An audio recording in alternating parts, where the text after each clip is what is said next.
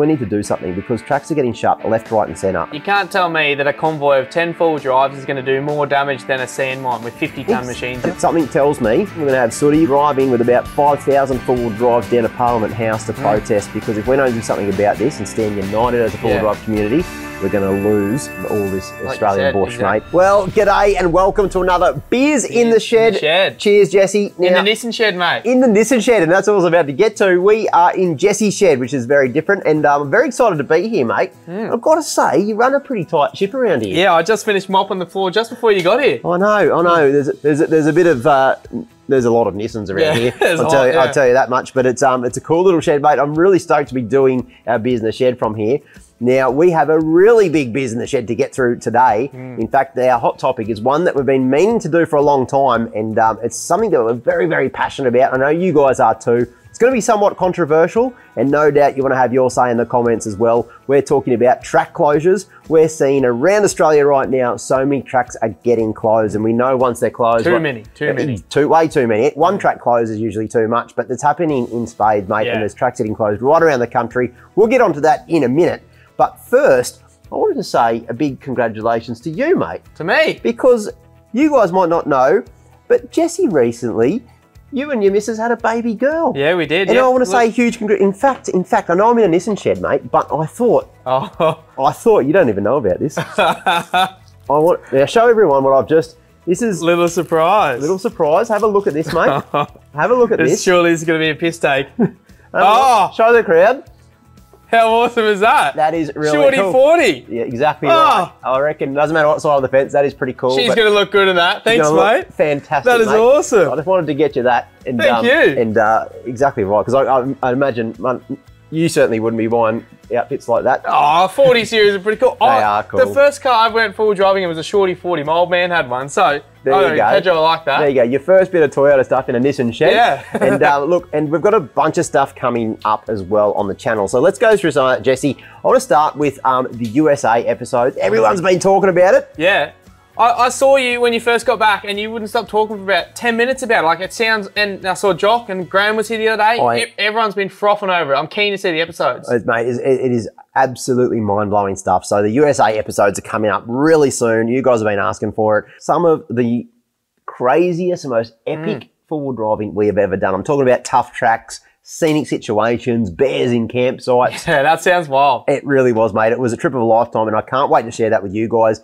You've been up to some crazy stuff as well, yeah, mate. I just got back last week down doing some hard stuff in New South Wales with Jocko. Had the pony and Daryl back together. We spent a couple of days in the shed, probably half a day doing some mods on Daryl and the rest on the pony, but some awesome improvements, and it's gonna be a good one. Good one to watch. Every time you and Jocko head in the bush, mate, you can guarantee a couple of things: a lot of laughs and some very tough tracks. And from judging, I had a chat with Jocko the other week. Judging by some of the tracks you did, some really big ones. Yeah, that was. Yeah, it was an awesome trip, and I hadn't wheeled much in New South. I'd only ever done Coffs, so yeah, it was cool to see some of the stuff down there. I'll be back. Red hot. And the other week as well, I had the pleasure of catching up with, now you guys might know this YouTube channel. We did a bit of a collaboration, I think that's what the cool kids say, with Donut Media. That was the start of our trip. Yeah, that was a fun day. How fun was that? Yeah, that was awesome. We got to take these guys from the US out on our tough tracks, and we went and drove a couple of things. We even got them to drive some of our rigs. That was entertaining, yeah. I can't wait to show you all of that. So there's more of that really soon. I just wanted to give you a little sneak peek of that one. So I reckon without any further ado, mate, let's get into the hot topic. It's a big one, like I said. Very controversial too. And I want you guys to join in on the conversation below, because we're keen to hear exactly what you think. And as we go through this one, mate. Now, as far as I'm concerned, this is happening way too often. Now, Jesse, you were just down in New South Wales. What did you see down there on the ground, mate? We went to Lithgow and we were struggling to find the tracks. Jock had all these tracks in mind that he normally drives, and he hadn't been there for probably 6 months or so, and heaps of them are getting closed just because rubbish, and then obviously turning into conservation area and getting mined and stuff like that. So we really struggle for tracks in that area, and it's sad because Jock reckons there's some good ones, and that's sort of where he's cut his teeth at as well. So exactly right, mate. And what happens, right? So when I first started four-wheel driving, many of my favourite tracks have since been closed down. And I'm sure you could probably rattle off some local tracks and you've probably got about a dozen really cool tracks that now have gates, you'll never ever be able to full drive in those places again. Now what's happening is it seems like on a monthly occurrence, a famous track is being shut down. The problem is once a gate goes across those tracks, they're never going to open them back up. That is it. You've lost that track for good. And because we're, I think, lucky that we live in Australia, we have a lot of options. We're not making too much of a song and dance about these track closures because we're, oh, it's, you know, it's a shame, but we'll go and drive these other tracks. The problem is in 5 to 10 years time and you want to take your kids out for driving, there's going to be nowhere to go. Yeah, there's going to be no other tracks, is there? Exactly right. So we need to do something about track closures. Now let's have a look about it. Now you're talking about Nunes in particular down in Lithgow and those areas down in New South Wales. Now I've just heard they've closed a lot of the Lost City down. Yeah, and, so we couldn't get to it. It's fully shut and there's a construction site there. They're turning into like a tourist attraction apparently. So all the full driving around it, even there's like some Ranger Bob, which is the full drive New South Wales like managed track, that's closed. We couldn't do it. We've got a lot of issues that are happening. Now, a lot of the time they use the guise of turning a place into a conservation area or trying to protect the environment as a reason, as a management strategy to close a track. Now, the problem I have with this, if you stick to the track, you're not really causing any environmental damage. Exactly, yeah. If you educate four-wheel drivers and people how to treat the Australian bush, well, guess what? You're not causing any environmental impact. What really annoys me, a lot of the times when they close these tracks, and this is, I think, the case with Nunes, mate, and around some of this area, you'll see that they've closed the tracks, and what happens 6 months later, a mining company comes in and starts mining this area. Now, if you're really, really serious about protecting the environment, the last thing you want to do is let a mining company come in and absolutely rape and pillage the environment.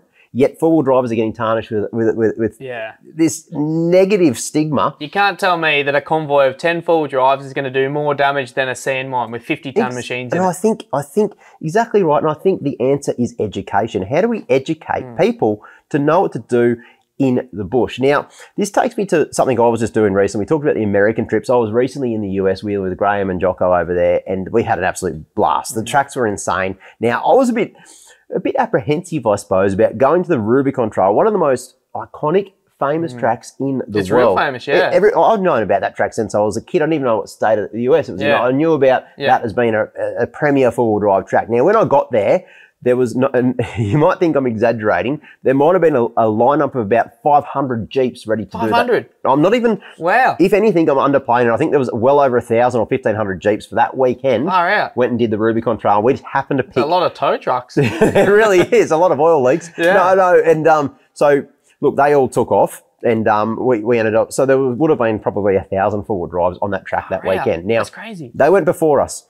Now, I was thinking to myself, it's going to be disgusting, that track, because you know what happens with the local tracks in Australia. When imagine if that happened at Glasshouse or something. Any of the local tracks near a main thoroughfare, a capital city, gets a lot of people exploring those tracks. You get a lot of rubbish and all that sort of jazz. I did not see one bit of rubbish the entire weekend. Wow. Now, we've talked about this briefly, but like, I'm not exaggerating. We literally didn't see any rubbish. Now, the reason why you don't see that over there, those guys came very close to losing the Rubicon Trail. Oh, true. They were going to close it because it was getting abused. Yeah. And it's the same thing we see in the tracks over here. They get abused, and guess what? The easiest management strategy is to put a big gate across it and stop everyone coming across. Yeah. Now, the problem with that is you lose access, number one. Number two, if there's a fire or some sort of emergency disaster in the bush, if those tracks don't get driven, Mother Nature claims them over and you don't have access to the bush. Exactly. So in firefighting cases and things like that, you can't get access, therefore you have a bigger issue. An environmental disaster can happen. So what you get over there in America is everyone doing the right thing, and the four-wheel drivers themselves police it.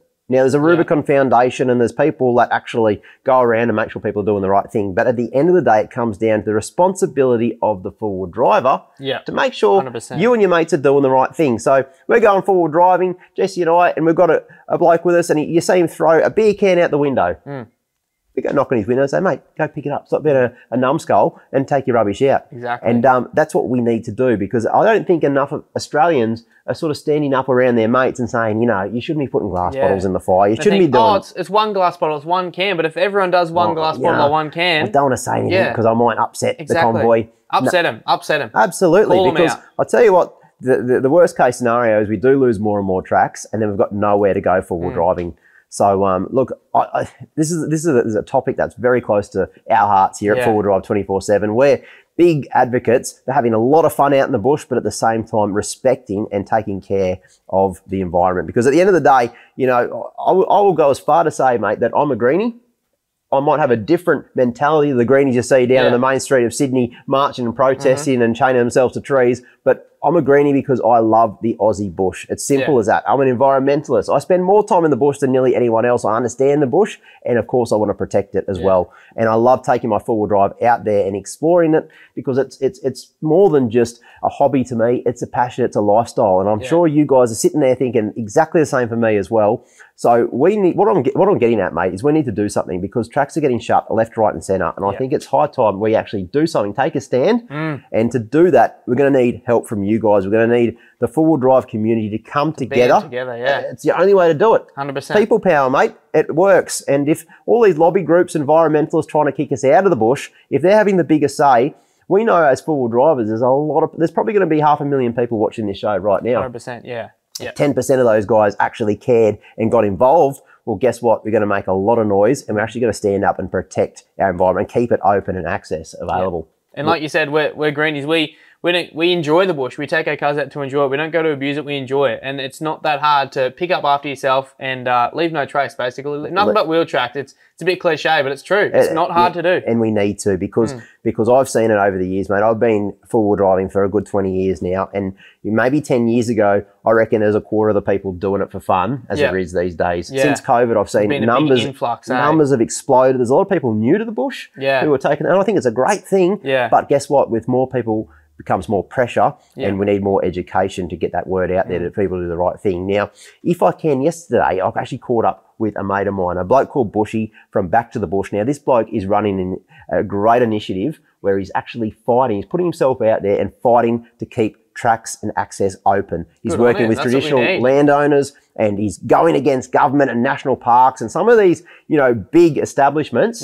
And he's not making many friends there, but guess what? He's getting some success in keeping tracks open. So I had a good yarn with him, mate. Why don't we go check out what he had to say? Yeah, I'm keen to see that. Well, Bushy, welcome to Beers in the Shed, mate. It's great having you on. I know you and I have talked about this for some time now. Finally good to be able to get you in front of the screen, mate, and have a chat to our audience because the topic we're talking about today, of course, is very relevant to the whole community, and obviously you're a bit of an expert in this space. You've put a lot of time and dedication into fighting the great fight, mate. Now, I just want to quickly get you to explain to our audience exactly what you do.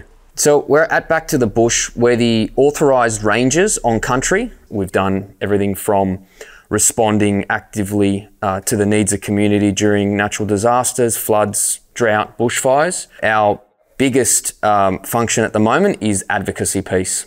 Back to the Bush, you're encouraging people to get back to the bush in the sense that you're trying to keep tracks open so more Australians can actually go out and experience the great outdoors. Isn't that one of the main things you guys do? Exactly right. I think bush users have a very important function to play in the management of our environment. Now, the bureaucracy doesn't see it that way, but we're very much about promoting that. I think we have a very important part to play in the environment. We also have a duty of care, and we're also all custodians of protecting this sacred country.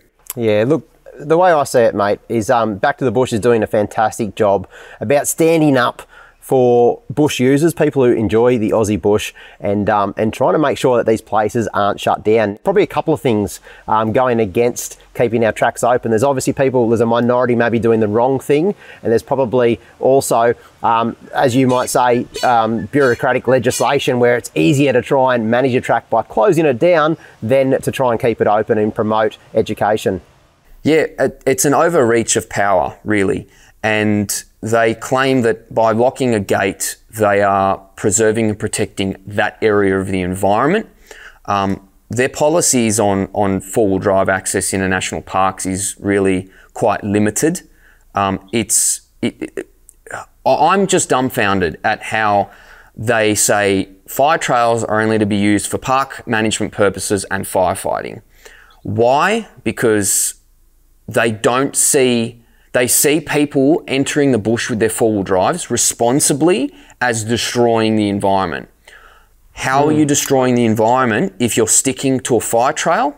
With respect to Australia, that is accelerating. The closures are accelerating, and the bureaucratic layers are becoming quite profound in the way in which they govern legislation. And it's done nothing to preserve and protect the environment. We've seen this since the 60s. We've lost millions of hectares of our environment to maladministration and neglect, and not one locked gate has done anything to save a frog or a lizard that they so claim are critically threatened endangered species. Now, keeping tracks open is one thing. Now, how do we keep them open and show that we're actually responsible and deserve to have these tracks open? Because like you, mate, I see a minority of people who go into the bush, they throw their rubbish, they go off the tracks, they don't give forward drivers a good name. I believe there's something we need to police internally as forward drivers and make it not acceptable for people to do the wrong thing, because they only need a shred of evidence, mate, as you know, and before they try and close places down.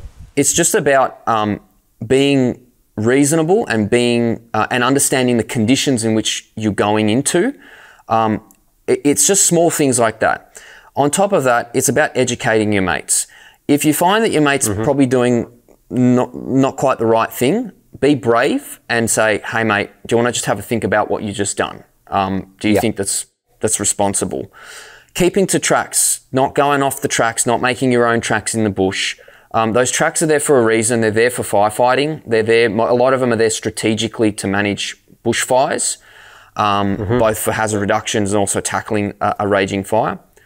And also, obviously, it's so simple. Just don't litter. Don't throw that bottle and the can out of the window. Clean up after yourself. It's such a simple thing, mate, but I can't understand how people can't get it through their head that it's not the right thing to do by dumping your litter in the bush. If you bring something in, you bring it out. It's really, really simple. I've grown up like as a kid knowing this is the case, mate, and I'm dumbfounded to think that people think it's acceptable to leave their rubbish in the bush. But what you said, mate, is a key thing. We're going to self-police this. If your mate's doing the wrong thing, kick him up the backside. Let him know he's doing the wrong thing, and make sure that rubbish goes back home and he's not being an idiot with his forward drive, because it's just simple things like that, as you say, can get tracks shut down, and it pretty much undoes a lot of the hard work you're fighting for at the moment. And just another thing, Shauno, if you're driving on a fire trail, if you pass a campsite and you see rubbish on the ground, please stop and pick it up. Don't just drive past it. I know it's not your problem, but it becomes your problem and our problem when you drive past that. We need to show authorities that we care for the bush and we love the bush. Now, this is particularly relevant to Victoria, where you're still allowed to carry a chainsaw in your vehicle. In New South Wales and Queensland, you're not allowed to carry an axe, a chainsaw, or any handsaw with you in a national park, let alone use it. You cannot do any of that. You are breaking the law if you clear a fire trail in a New South Wales National Park. It is absurd and dangerous. This is legislation that's obviously made by the greenies that live in the inner city, have got no idea. No idea. Clearing a log that's in the middle of a track, surely if there's a fire, I'm doing the right thing for the fireys who need to get access through in a hurry. They don't have time to be cutting trees down that have fallen over a track. We're talking about dead trees here. We're not talking about cutting down live gum trees and ruining habitats. We're talking about trees that are over the track and basically maintaining our tracks. Yep. And on that, if you're in Victoria, please clear the track properly. I'm seeing a lot of cases now when I'm going through Victoria. People are driving around fallen trees. They're destroying the environment as a result of that. Please care about these things. Get out, chop it up, pull it off to the side and proceed. Now, I can't say the same thing for you to do in New South Wales because that's illegal, so I cannot be seen to be promoting you to clear a trail in New South Wales national parks. But please clear them out of the way. And you're right, we're not cutting down live trees. I've had a lot of backlash from people from the fringe that don't quite understand the purpose of this legislation. People who are going to break the law are going to break the law anyway. People who are going to cut down a live tree are going to break that law anyway, and they're going to try and get away with it. Responsible people are being persecuted, I use that word strongly, persecuted from accessing the bush due to the actions of a few, and also an overreach of environmental bureaucracy. Mate, very, very well said. I couldn't agree more. So as part of what we do for the community, we take groups out into the bush to learn about the bush, to understand the bush, and to really appreciate why we come out into the bush. We've done something similar with Yeah the Girls. We've had a chapter of Yeah the Girls come out with us. We've taken them out and done a bush cleanup. We've talked about Indigenous history in the area. We've learned about bush management, bush tucker, bush medicine, and we've also learned about trails, trail maintenance, and what the importance of fire trails are to us and how we can take care of them. I invite any sort of four-wheel drive group to come together and reach out to me, and particularly if it's anywhere around New South Wales, I'm more than happy to take you out onto my backyard and show you what's so special about the country, and hopefully you'll be able to come out there a little bit more wiser about how you can be a custodian in protecting this bush, and really actually not so much going out there and enjoying the full driving side of it, but actually becoming in love with the environment and sacred country. As well, it comes, the two work hand in hand, if you ask me, and there's no better solution than providing the right education to people, and that's going to do a lot to try and keep our access open to the bush, mate. Look, I'm going to put down a lower third with your Instagram handle. Folks, if you want to get in touch and find out more information, please hit Bushy up and see what he's up to, and follow his journey, mate. Thank you so much for coming on to our show, and from what I can get from all of this, there's a big fight that needs to happen, and it's got to be led by four-wheel drivers. If we want to keep access open to the Australian bush, we need to band together, do the right thing, and mate, we're going to follow your lead and be looking to you guys to I guess help fight this great fight, mate, because I know there's a lot of people watching this right now that are very passionate about keeping their backyard open, and we need somebody leading this, mate, and fighting the good fight. So thank you again for coming on the show, and keep up the great work. Pleasure. Thanks, Sean.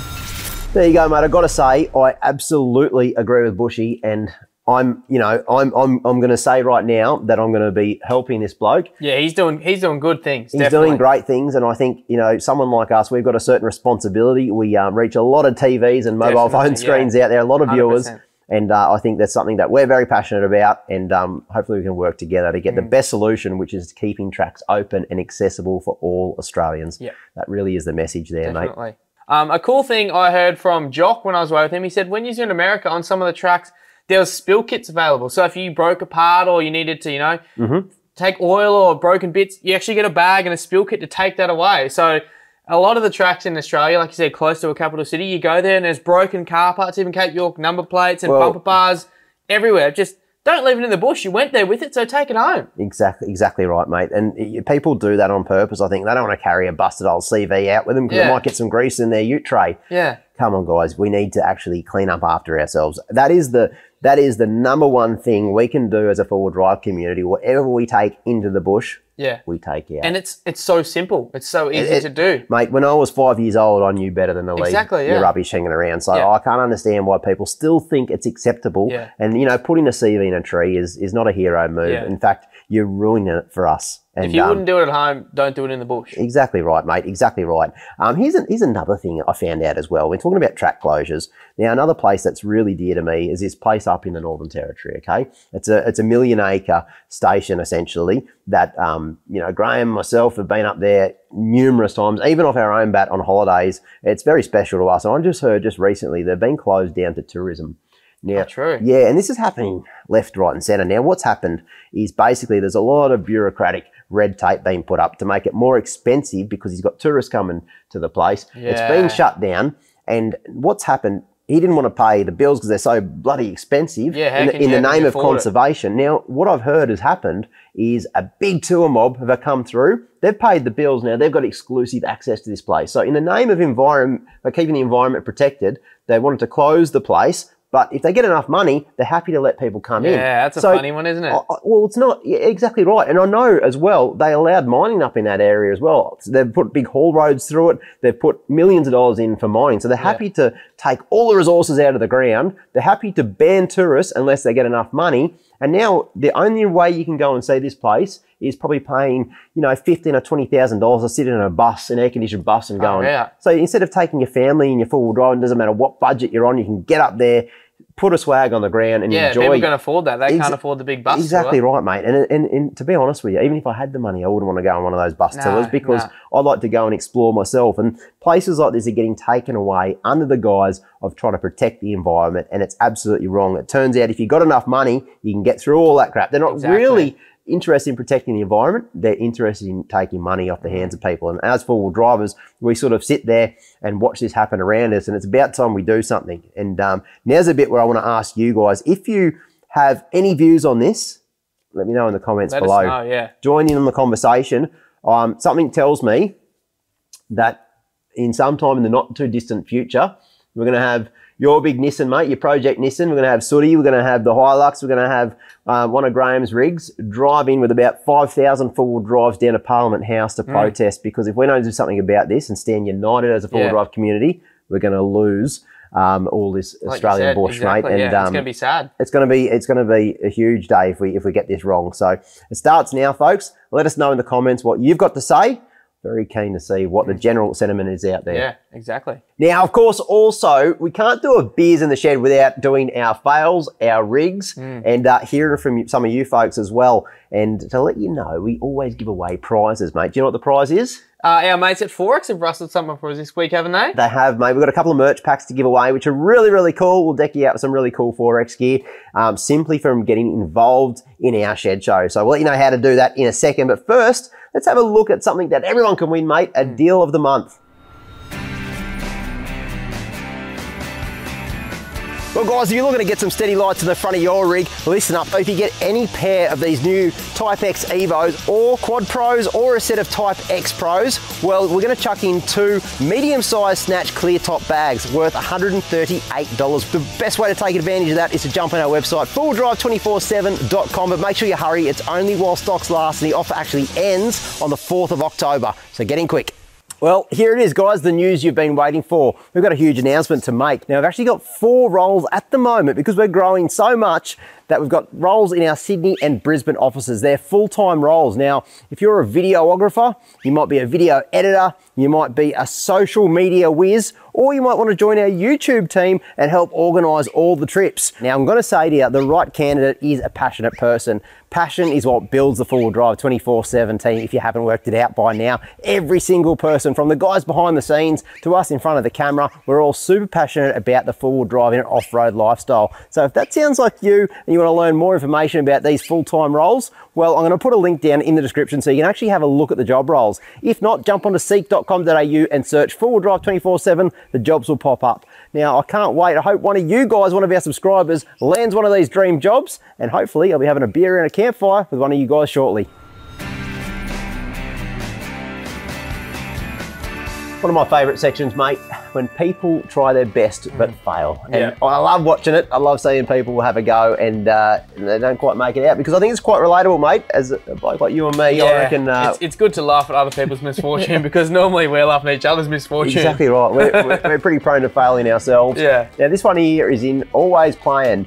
And it sounds like he's doing exactly that, mate. You know this track. Reversing up Little Red. I'm just going to make the call early. This can only end bad. It can only end bad. And look, like, I think it's a Patrol, is it? It has to be a Patrol, because if he was trying that in... it looks like a Hilux, I reckon. Is it a Hilux? Maybe. Well, you're playing with fire, mate, because apart from nearly rolling it on your lid, you could easily do a front diff so fast in one of those vehicles. It's actually a very good way to break your car, reverse up something, So that's a good fail. Learn from Always Playing. Don't try and reverse up tracks. Just go forward. Just go forward. It's hard enough sometimes going forwards. I reckon there's going to be a car stuck in there. Yeah, exactly. Have a go at that. That Prado is literally floating. It's got water up to the seats. It's never going to smell the same ever again. It's never going to run the same either. Yeah, that's a point. That's a point. We've all been there, especially when we get into four-wheel driving. You first get your red peas, you just every mud puddle just hitting it. We've all done it. It's so much fun, but then you realise that it costs lots of money. Yeah, bugger, hey? That's a bit of a shame, but hopefully you learnt from that one. And there's a good little tip for young players out there. If you do come across a bog hole, don't just jump into it. Go get a stick. Go see how deep it is. And what you're looking for is the bottom B. I'm a bit of an expert with mud now. I can feel the bottom and go, you know what, probably going to get stuck in that. And if it's pretty soft, just tell your mates it's all good and make them go first. Make them go first. That's very important. Speaking of mud. Andy.cat4x4. This is, we've all been here, mate. They're all All Toyotas too. Well, I've certainly been here in Toyota's bogged. 5 hours worth of winching. Oh, far out. It's just one of those ones where everyone's bogged. You know, they've actually done well to get out of there. Yeah, that's down to the sills. That's really stuck. Yeah, that really is, mate. 5 hours of winching. It's a bit of a fail, but look, you know what? They got out. That's the main thing. They got out, and I bet they're super pumped about that one. Yeah. So a fail, but I'll never forget that day. It's a feel-good story at the end of it. This is not a feel-good story. Oh, yep. This one is Jack Farnham N70, and have a look what happens in this N70, mate. It's running on by the looks of it. Must have got a gut full of water. I think it sucked in a stack of water straight through the intake, and yeah, he's getting towed home by the looks. That's not good. It's never a good feeling when you've got to get towed out of a track and your vehicle's got to go on a tow truck. No. Right? You know what? How many times has that happened to you?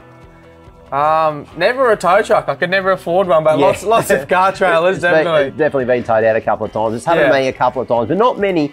And there's no more of a sinking feeling when you know you've done your engine, and because you know how expensive they are, mate. That's, again, water. Check the depth. Check the depth. It really isn't that hard. Oh no, black soil country, mate. This one's from Darcy Barnes. Oh, that looks messy. That looks like the top end somewhere. Yeah. He's done a roost on the tree from trying to get through. Far out. That mud though, once you go down in that black soil country, you just can't get back up on top. No, and despite that's up there, get a good wet up there. Yeah. It can be. And it probably looked dry on the top, but just very difficult. And you go down in black soil, mate. We've done it a bunch of times on, you and I've done it a bunch of times together. And up at Cape and stuff, and once you go down, it's a proper drama. You're down for the day. Well, we've got to pick a winner, mate. We have to pick one winner, someone to get a 4X merch pack. There's a couple of good ones there. I've got one in mind. I want you to pick this one though. What do you think? Oh. Okay, all right, I'm going to do it. You go. You took too long. I wasn't ready for that. I reckon we give the 4X merch pack to the bunch of Toyotas that were winching for 5 hours straight. Yeah, I reckon. Those guys, they would have had. They earned it. They certainly earned a merch pack, mate. Yeah. So there you go, merch pack from 4X, and keep on winching, guys. That's brilliant. Now let's get into some rigs, mate. You like seeing the odd good-looking rig, mate. I know you do, Jesse. I do. There's a fair few in the backyard here. I haven't seen any yet, mate. Park out the front. I haven't seen any yet, mate. There's a couple of wrecks. I reckon the council's going to be on you to try and take some of these rust buckets out of here. You're bringing down the property prices in your local area. No, but honestly, let's see some good rigs, and we'll start off with an absolute cracker. Pretty tidy looking 80 series. Looks good all in black. Ella 80. Her 80. And she's pretty proud of that, and for good reason too, mate. Yeah. That's an absolute rig, that 80. Holy heck, look at it. Look at it, mate. That's gorgeous. Grill, flash grill like yours. It does have a flash grill. It's got the fancy headlights.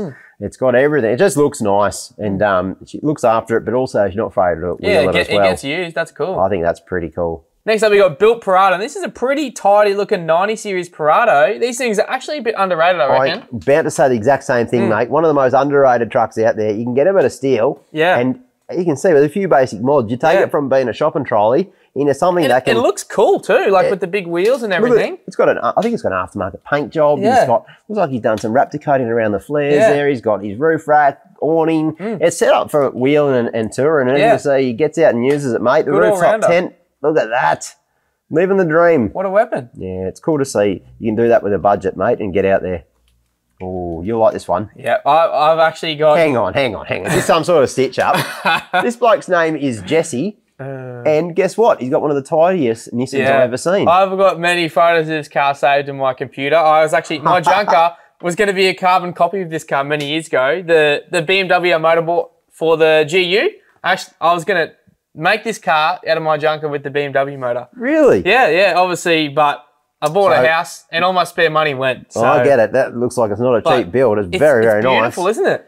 Go through what we're looking at here, mate. For the Nissan purists out there, we've got ourselves a beautiful wagon that started off life as a gorgeous little wagon. It's a TD42. Now it's got a nice little chop on it. And my favourite thing is the colour. I think the colour really suits. Roof sliders. It's got the light bar under the windscreen there. big 37s. It's very tasteful. Yeah, it's sometimes when people chop a vehicle, then you can probably attest to this, they get it wrong. Yeah. It doesn't quite look right. That one looks like they should have come from a factory. I like how low it is too with the big wheels on it, and that would be. It just looks cool. I really like it. Big canopy, and I bet you it's still really capable, that rig. Definitely. Yeah, you know what? I don't mind that. You'd drive that for sure. I'd get around that. This is cool. This is very cool. You don't see these out in the tracks very often. Nah, Jock would really like this. Jock would love this. Roving Beyond. Jock actually wants to build one of these up. Yeah. Now, is this a Parentes or a Defender? It's a Parentes. It's a Parentes. It's got the paint job, I reckon. Yeah. Look at this. And up in Cape York. Yeah. It's just something really cool about these things. I think they're tough too, obviously, because they've got not all Land Rover parts. They've got the Isuzu motor. I think that's what makes them so cool. And they're coil all round. They've got solid axles and with a few little mods on it. And, you know, what I like about it, it's rough and ready. You know, you're going to get dust absolutely through that thing. Yeah. They don't seal, even if it was a hard top, it still wouldn't seal right. Yeah. You'd get water and dust everywhere through it. But guess what? Roving Beyond is getting right amongst it. That's the best part about the tele track. It'll be full of dust and you'll go through Nolan's at the end and wash it all out. Wash it all out. What a way to do it. This is the weapon, this one. Stefan Matthews, he's got himself a Daihatsu, and I like the snorkel. It's the same as Daryl's one. Yeah, he must be a plumbing special. He must be a plumber as well, mate. This is a cool little truck. What I like about this sort of stuff is, firstly, it's different, but check the story out. He's bought the Daihatsu 4x4 for $5,000 and built it up himself. So obviously super budget, but guess what? He's out there using it and having an absolute blast. Yeah, and he's built it all himself. It's got a full camping setup. Oh, I love it, man. Table on the back. The bull bar. Look at the big old custom bar. It's got a winch. And that snorkel actually looks good. Well, you know what? It goes to show that you just don't need to go spend huge dollars and have everything that opens and shuts. Yeah. You can do it on an absolute budget. I bet you old Stefan is having one of the times of his life for that rig. He's having a lot of fun. Or Stefan? We're going to go with Stefan. And he's having a time of his life for that vehicle, mate. And shows you can get out there in a budget. Now, we've got to pick a winner. The best rig. Now, I got the last one, mate. I don't know if we have to really pick this. It picked itself, I reckon. You're going to say that Addy series, aren't you? Yeah, no. I reckon Jesse's GQ Patrol. I reckon it's rigged. I reckon it's rigged. It could be rigged because I'm a Nissan man. Jesse with a GQ. Sean said he would drive it, and anyone in the audience, put in the comments if you think that thing is pretty tidy. I reckon it definitely deserves it for sure. All right. Well, Jesse, he's won it. Jesse, and I'm sure the call. It's not Jesse Gleason. Jesse with the really nice GQ is going to get himself a 4X merch pack, and look, it's a very, very tidy rig. I love the amount of work that's gone into that thing. Heaps of attention to detail. Absolutely gorgeous. Now, just remember, folks, if you do want to get your pride and joy on our rigs or even our fails, you put it up on its lid or get it full of water, which seems to happen quite a lot. All you need to do is when you upload a pic to social media, use the hashtag 4WD247 rigs or fails, depending on what you've done with your rig. And we're going to go through those. We'll pick those. And you can actually might see it on the show. And you win a prize. It sounds pretty cool to me, mate. And there's one last little thing before we wrap up, because we're getting to that time of the day, mate, where I'm just about dangerously empty here. I just want to put a big thank you out to you guys for all your support. We have recently cracked over 1 million subscribers. That's crazy, isn't it? That's a lot of people. Imagine 1 million people in your shed, Jesse. Would be packed. I wouldn't want to be in the bottom. You might need a bigger shed. Now, I just want to say a big thank you for all of the support. And just if you do get a second, just to like and subscribe to our page, because it really does mean so much to us. Definitely. But the good news is, don't just do it just for our reason. We've got some epic content coming up. What about your GU build? GU build, yeah. I was away with Jock last week, but I'm back, and this week I'm going to be flat out into it. It's running now, so end of this next episode, I'm hoping to have it driving. Probably won't be driving on the road, but I'll drive it in and out of the shed. That's my plan, mate. When a vehicle can move on its own steam, you know you're so far through the build. Things are going to start looking really cool on that rig. I can't wait to see it. It's going to come together quick. It's just sitting out of frame here. Just over there, and it looks like a proper Nissan at the moment. It's all in pieces. Listen to it. But you know what? It's actually a really cool build. So you'll get to see that. Also, we're going to see the Rubicon Trail, which is our first of the US. I'm going to watch that. I'm keen. Mate, honestly, put that one in your diary. That is going to be, I'm so super proud of that. We drove some of the most crazy things. In fact, I just want to put a little bit of a teaser out there so you can see for yourself what you're getting yourself in for. Stop! Can you just...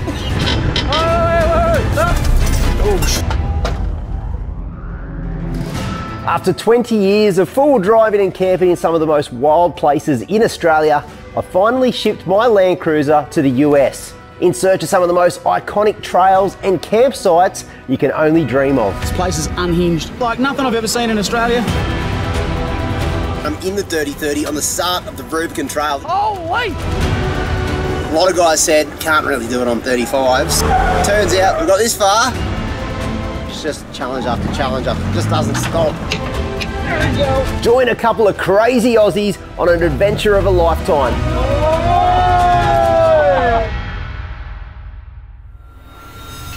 Honestly, mate, one of the single best four-wheel driving experience I've ever had in my life, and I don't say that lightly. Yeah. That absolutely blew me away. In fact, I loved it so much, but I was thinking of you and Jock the whole time because I knew how much you guys would absolutely flop that technical wheeling. Yeah. So I think you need to come to the US with me next time, mate. Yeah, and, for sure. Come and have a drive of some and it of would these have been tracks. extra special doing it in that car you took so long to build and having it over there. That would have just that would have made it unreal. Honestly, it just ticked every box you for were me. pinching yourself And the I whole can't time. wait to share it with you. That's coming very soon on YouTube.